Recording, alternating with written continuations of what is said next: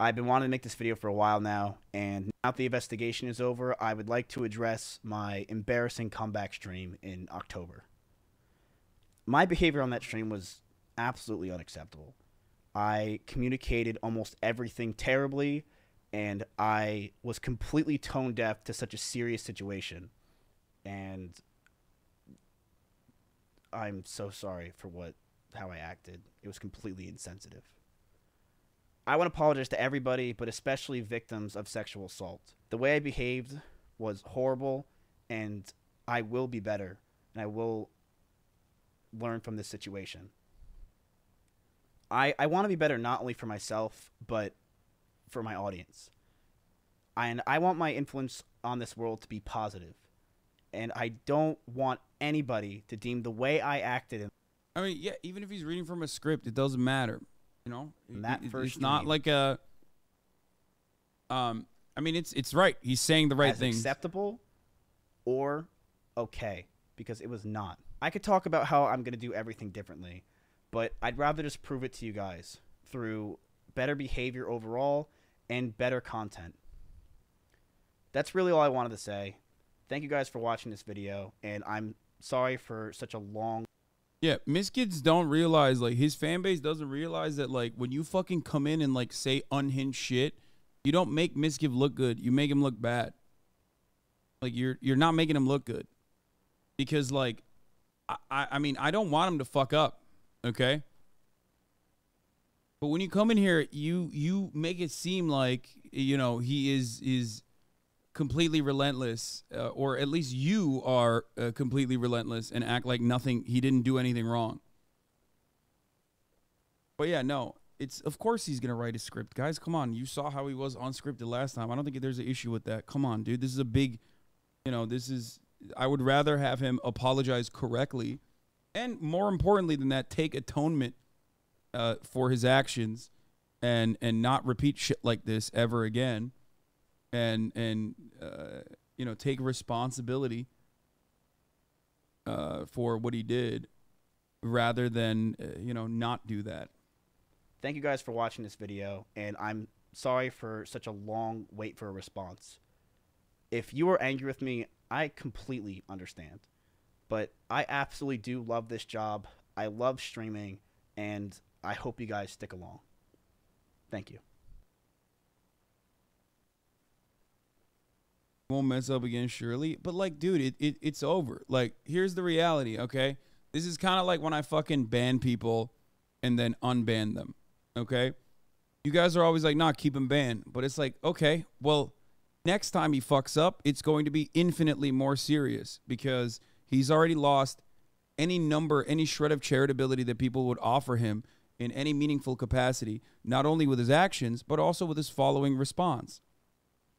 Chill, internet has no memory, there won't be any consequences. That's also not true. That's not true.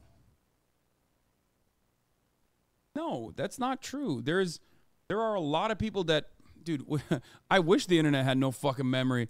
That way people would, like, stop fucking yelling at me about shit that I haven't done. Okay? Once your charitability is gone for good reasons or for bad, like in my circumstance where I've never done anything fucking actually shitty that deserves people's ire to that degree, okay? Motherfuckers act like I did genocide. Like, they just say whatever the fuck. But no, people do remember, and they bring it up.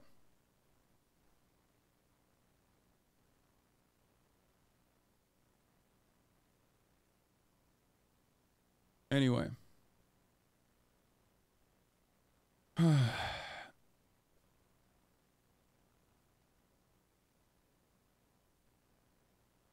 Do you believe he's actually sorry, though? Usually I'm sympathetic to apologetic parties who are perceived to being cynical and doing it out of necessity because I think people are uncharitable, but in this case it just feels pretty evident that he just never gave a fuck from the jump.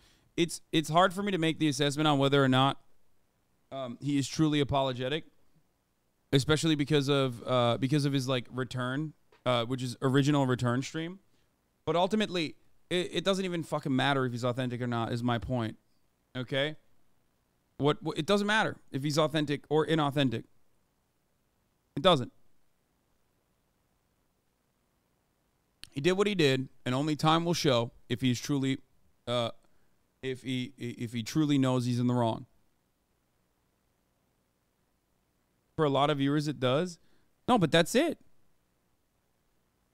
Whether he's authentic in his apology or not is not going to change anything.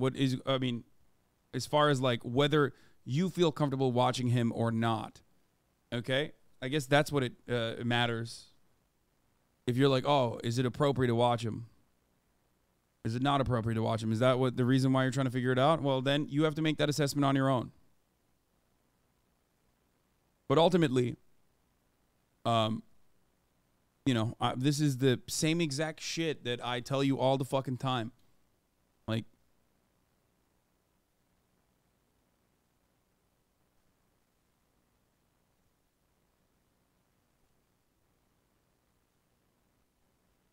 I feel like this isn't going to change most people's opinion of him. If you didn't like him before this apology, is it going to change that?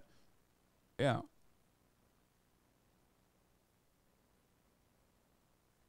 I'm out of the loop. What has happened between his original comeback and now? Nothing. He waited for the OTK investigation to be concluded to see whether or not like the third party would consider his actions to be like truly damaging to the organization. I know the investigation is said to have taken place to see what level of wrongdoing Mizkif engaged in. Okay, but like the real reason why they do stuff like that is obviously what level of wrongdoing he engaged in. Okay, but also on top of that, is it redeemable? And how important is he for the maintenance of the organization? How important is he as an asset to the organization?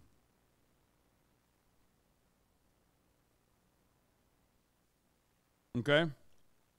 And the only reason why I can say it doesn't fucking matter right now is because the person who is responsible for the main act, right? The actual act, the sexual assault itself has already been dealt with. If that was not the case, then we would be having an entirely different conversation. You know what I mean? This is more, that's why his apology doesn't feature Crazy Slick at all.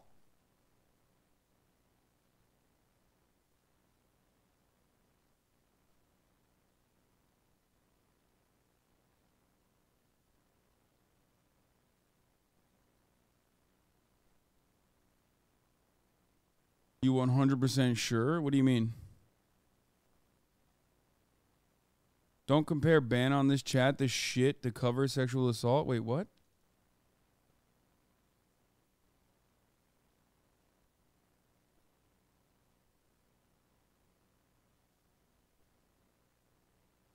I've already told you whether Mizkif intended to, like, in a mastermind capacity, like a chess master, send Maya over there strategically, okay, to silence Adriana, okay, and then Maya was like, of course, Mizkif, I will follow your bidding and do this, or not. What they engaged in was wrong. Maya personally recognized it. I said that it is wrong. Even if you did not intend for that to be the wrong thing, it's still a wrong thing. Maya explicitly says she didn't cover up sexual assault. Oh, God, I hate this because it's like, it's frustrating to have this conversation over and over again with like Twitch people because like I've talked about it so many fucking times, okay? Oh my God. Maya took responsibility because her presence there was not appropriate, okay? That's why she took responsibility and apologized. If Mizkif had done the same thing, this would not have even happened. Like he would not be apologizing now. He would have apologized back then, and then people would yell at him in the beginning, but he would have been streaming months ago. Okay? Just because Maya didn't go there to be like, I'm going to make sure you rewrite your fucking thing, I don't think you got sexually assaulted, or I'm trying to fucking stop you from openly admitting that you got sexually assaulted, which I don't think is what happened anyway. Okay? Even if she was like, even if she had honest intentions to be like, I want to go and figure out what the fuck happened there, that's still the wrong thing to do because, again, like, you're friends with Crazy Slick. You're living in the house with him. It's the wrong thing to do, which is exactly what Maya understood and apologized for.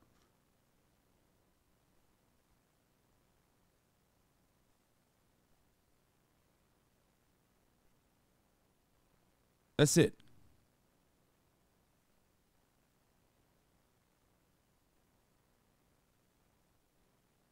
But as far as like, you know, as far as his involvement goes, or as far as his like, as far as the things that he said thus far, like this is the first time where he is saying the right things, which is why I'm telling you, ultimately, the main person that was responsible, the main responsible party has been dealt with, hopefully. Okay.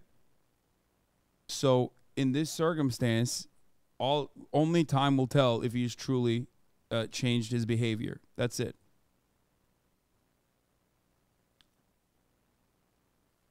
Like, this is actually a good take.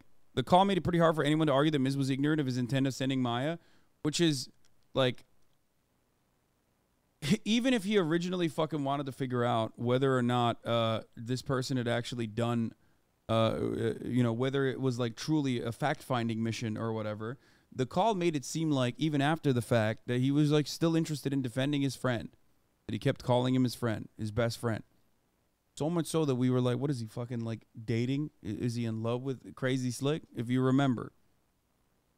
And that is unacceptable. I think he understands that. At least this apology makes it seem as though he does.